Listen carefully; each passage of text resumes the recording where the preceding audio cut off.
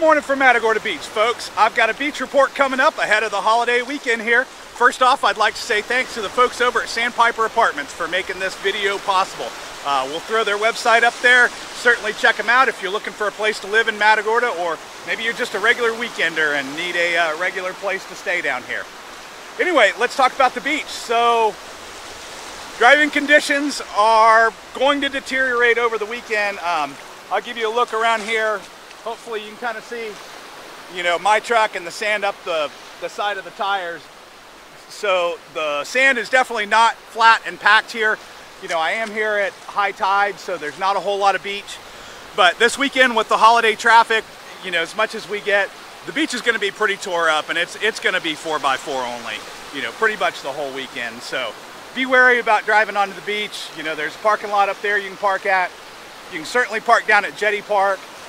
Just be careful. You know, if you park at Jetty Park, remember, there's a no swim zone in front of that park, so you're going to have to walk down about 500 yards before it's safe to swim there.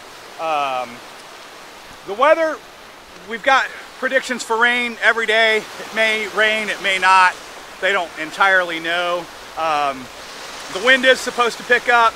We're looking at 1 to 2s out here today. I believe it's supposed to be 2 to 3s from tomorrow through, you know, about Tuesday. LCRA is having an event down at the LCRA Bay Nature Park starting at 10 a.m. tomorrow morning. Stop by, check it out. It's their end of the summer beach bash. They'll have vendors, some games, and they're opening up their new cabins to the public to walk through and see if that's someplace you might like to stay. So other than that, please be safe this weekend.